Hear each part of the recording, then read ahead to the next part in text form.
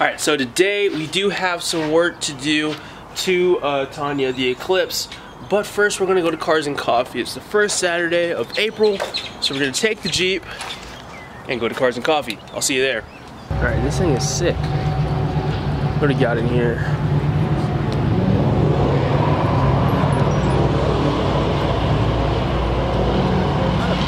Supercharger.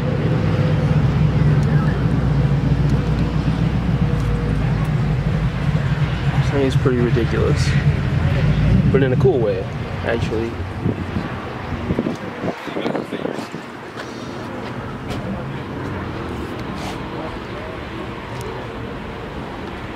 Look at this thing, the discount cab. I don't even know what this thing is. I guess it's a CC checker or F checker C. I don't know. Who knows? This thing has 4 doors on each side.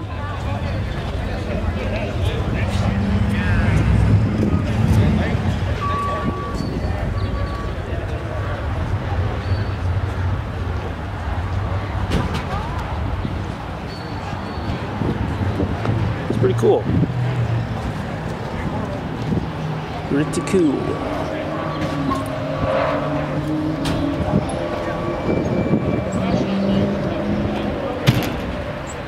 Looks like this guy just came out of paint. It's H1. Dope. The color is pretty sick.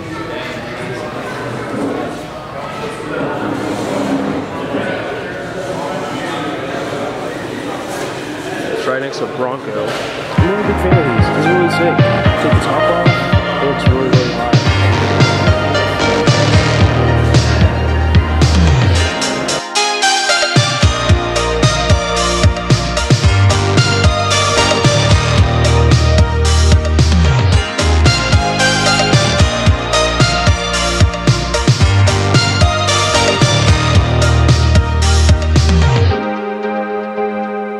So I just got back from Cars and Coffee, had a good time. Hopefully you guys saw Eclipse. We're on Tanya today, I don't know if I said it, but we got some car parts that came in, so let's go ahead and see what we got. Motor mount. More motor mounts. We use anchor stuff on the Skylark. We have MRC transmission mount. So just motor mounts today. Okay. So I guess we're just getting motor mounts. I have polyurethane motor mounts for it, but I just got these in case because they were the old owners, so I got it with the car when I bought the car. I don't know if they're gonna fit or not. I don't know if they're even the right polyurethane ones. So whenever I pull the engine next week, I'll know if they're the right ones or not. But I just got these just in case. And from Rock Auto, they're super cheap. They're like $5 a piece. So can't turn that down. And I have them, and I can just return them if I don't use them. We're gonna do door handle install. My 2Gs door handles on both sides are broken, so we're gonna replace those, as well as start cleaning the carpet and work on re-dyeing the carpet black. So let's go ahead and get right into it. So I've already taken out the carpet, and I just bought this 50-gallon tub from Walmart, so I can put the carpet inside of it. Pro Strength carpet cleaner. It's great value. It's a Walmart brand. Pour this in here and try to clean out all the human juice and filth out of it. Hopefully that'll do the job, and then once it's clean, I'm going to resew the parts that need to be resewed, just like one piece that's next to the dead pedal, and then I'm going to dye it black, or paint it black.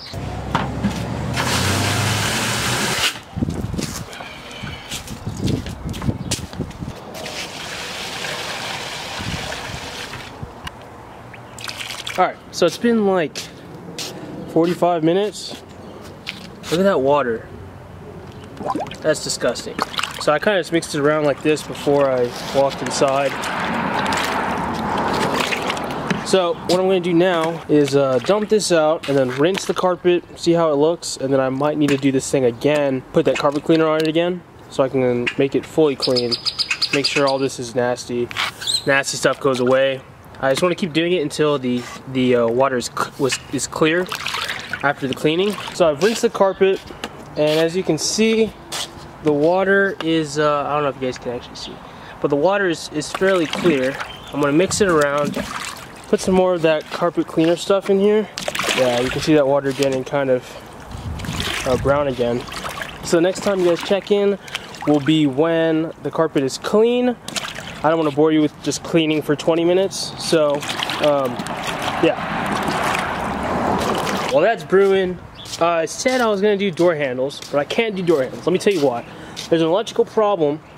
That's the main reason this thing sold for so low, I'm pretty sure. Also, it's a piece of shit. But there's an electrical problem. I disconnected everything, pretty much, or I'm about to do it today. So I can't roll up the windows. These are power windows, so I can't roll them up without having any power. Electricals don't work, therefore I can't roll up the windows, therefore I cannot do the door handles. Instead, I'm gonna open up the engine bay here, and drain all the fluids and pretty much get it ready so next weekend I can just get the crane out and pull the 420A. First, quick lesson on lowered cars. You need planks to get it up high enough where I can slide in my jack. I wish I had a lower profile jack, but I don't. This thing is so low and it's unibody, so I can't just jack it up under the footwell, or else I'll just damage the body. So I'm going to try to roll it up on these planks, and hopefully that's enough. If not, I'm going to stack another plank on top of it and then roll it on top of that. So watch me have fun pushing this 3,000 pound car up some planks.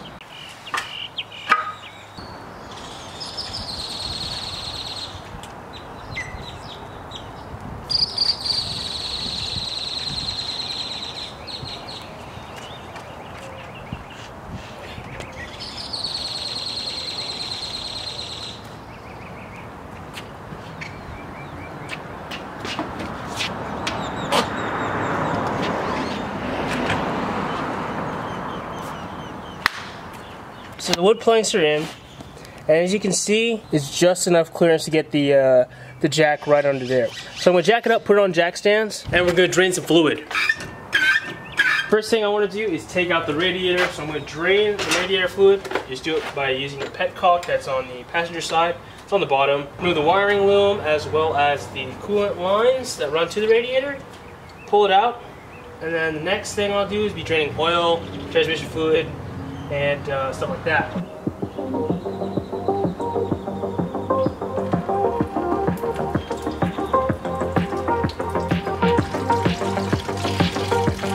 As you can see, that's not very good looking coolant.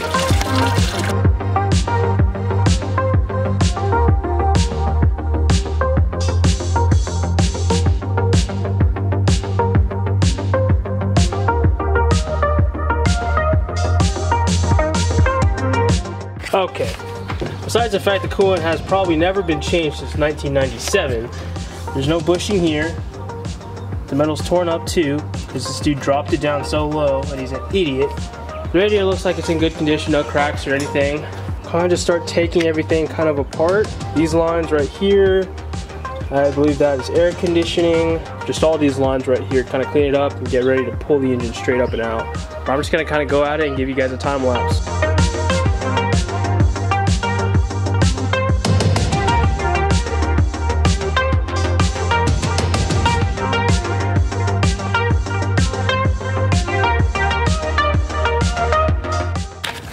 Jesus, this car just keeps getting worse and worse. Look at that.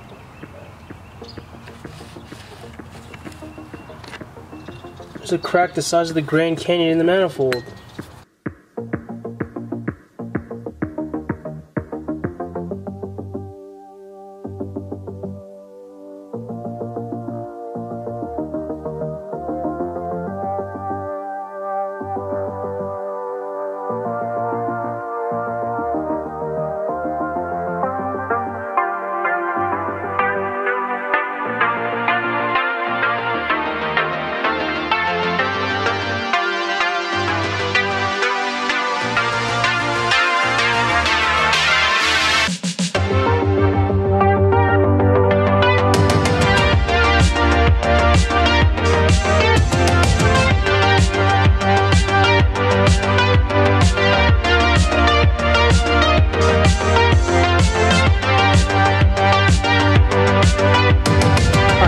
This is pretty much done, at least the stage I want it to be at. This thing needs to dry, it's soaking wet.